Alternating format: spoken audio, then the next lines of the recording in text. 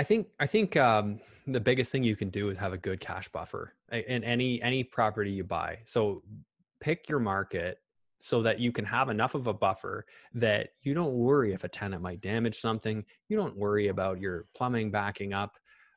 You don't worry about any of that stuff because you've got cash flow to cover it. And Mhm. every property in my portfolio is like that. Like they all produce enough cash flow that I've got money for absolutely anything that comes up, and then some. So, and if you take that approach, then you won't worry. So easier said than done in today's market, right? Because if in Toronto, in Burlington, Hamilton, Brantford, it's getting harder and harder to find cash flowing rental properties because these are all those markets that are close enough to Toronto that you can drive and maybe commute in once a week if you have to, if your employer requires you to. So they're all being forced up in cost. So how do you get started? I would look for markets that haven't yet felt the increase. So if you picture dropping a rock in a pond and all the ripples flutter out, that was Toronto from the beginning. Toronto went up first, and then all the ripples spread, and the cities closest to the center, the epicenter, they go up, and then it trails off. Right. So markets that you might have to look 2 hours from Toronto. You might have to look 3 hours from Toronto. I've heard some great stories of people picking a market like Timmins or North Bay or Sudbury. Those are markets that haven't yet seen the full effect of what we're seeing change in the marketplace today. And that's not, it's not just immigration that's been affecting it. It's been that inflation topic. It's been so many things. I see it because I have a construction company. Building materials, like crazy increases in building materials, 30, Right. 40% over the course of 3 to 4 years. So we're talking 10% a year increases in cost. Um, Try and get ahead of that. Like there's a huge opportunity here to get ahead of that. Like pick markets, be intentional about the market you pick. I know a guy, Austin Ye, came on my podcast, Toronto Mm. guy. He Yeah. decided I need to go to Windsor. So he went to Windsor and he gets his cash flow in Windsor. That is a long drive. I don't want to do that drive. But he Right. made, in my opinion, the right decision by picking a market that the cash flow worked for him. Same with Sav Almeida, also went to Windsor and Detroit to do his business of flipping and investing. He wanted to go to a market that would give him the cash flow he wanted. Right. So I think it's being intentional about your market. I do see opportunities in the Golden Horseshoe. I think that you can still look in areas like Welland, Port Colborne, Fort Erie. There's still cash flow potential. And then once you have that cash flow, you're not going to worry if you get a call from the plumber. Like for instance, I've had every year for the last 3 years, one of my properties, the cash flow is like $1,200 a month. I've had a backup of water or the furnace leaked or something, and I had to rip out the floor once a year at the same time of year, September, for the last 3 years. And it just happened to me again. And and it was a different thing each time, sort of the same thing this time that happened Right. before. But I would be pulling my hair out if I was losing money here. And I've had that happen in the past. I've had cash negative properties that I keep paying and things keep coming up. And I was out. I like literally said, I'm not investing in real estate anymore Right. because I structured my life in a way that set myself up to fail.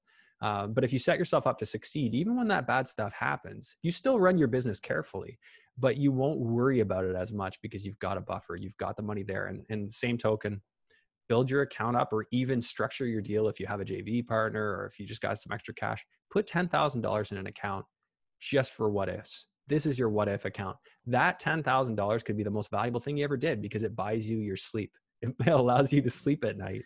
Yeah. So you don't have to be worried all the time. And that was one of the biggest things I ever did. I said, I'm not taking a cent out of any account until it's more than 10. Now I do 15. I want to keep my accounts right up to 15,000 per property. Right. Listen, everything that you just said is so simple and makes so much sense. However, this is years and years of experience and mistakes. And Yeah. so, everybody that's listening, I think in that last 3 or 4 minutes that you were talking, you must have said cash flow like, I don't even know, maybe 20 times. Okay. So, Andrew is trying to tell you guys cash flow is Yeah. king. Pay And don't attention to that. don't change your criteria because you can't find the right deal. I can't count how many times they say Exactly. people do this. They Yeah. can't find the deal. Like they set up for cash flow, can't find cash flow. Andrew, I found this. I'm like, that doesn't cash flow. How are you going to Exactly. recycle your money? How are you going to be able to refinance that and pull money out and grow? Oh well, I can't find anything that does that. No, don't change your criteria just because you can't find the deal. You might need to change your market.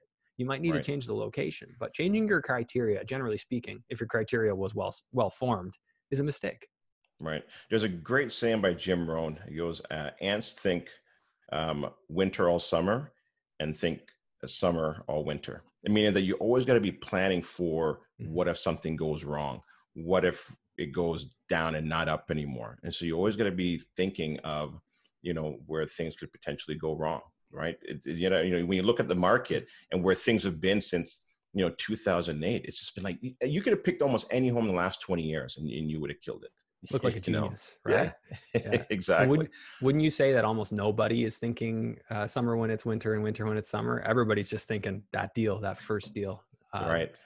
Yeah, I just spoke with a potential coaching client today, and he's like, "Oh, I'm about to buy this new one. It might make $400 cash flow. I got to put $200,000 down." I'm like, "Okay, so if you put that $200,000 down, what else do you have to invest?" "Oh, nothing." I'm like, "How's that going to get Yeah. you to your goal?" Right. And oh, well, wait a minute. Like, Right. don't change your criteria. And first off, listen to your criteria. You set it for a reason. Before you start investing, what are you trying to accomplish? What's your short-term goal? What's your long-term goal?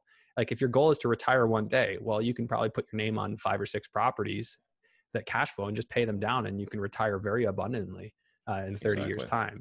But if your goal is to quit your job and do it all now, well, you're going to have to implement a very aggressive strategy, including maybe BRRRR or flipping properties or a combination, which is sort of the path I've gone down combined with my real estate investing. Right. You have to make sense of your strategy and pick your properties, pick your market based on what it is you're trying to accomplish.